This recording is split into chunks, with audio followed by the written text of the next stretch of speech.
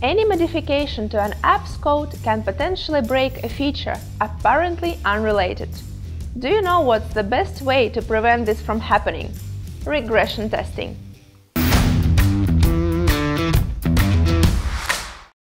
Regression tests explore the code to discover if any recent changes created new bugs or had broken functionality anywhere else in the app. We made a 7-step list which will help you to execute regression tests. First, analyze any changes made and identify areas that could be affected. Compile a suite of relevant regression test cases. After that, run the first round of regression tests.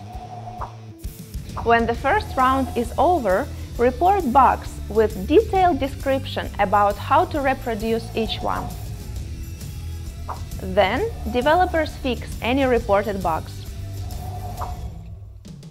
QA engineers should verify if the defect is fixed.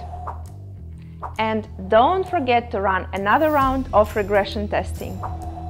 3 rounds of testing are often required to address all bugs and stabilize an application. Regression testing can help developers to regularly deliver new features without compromising their app's reliability and customer experience. Thanks for watching. If you have any questions or you would like to share your ideas, drop a comment below.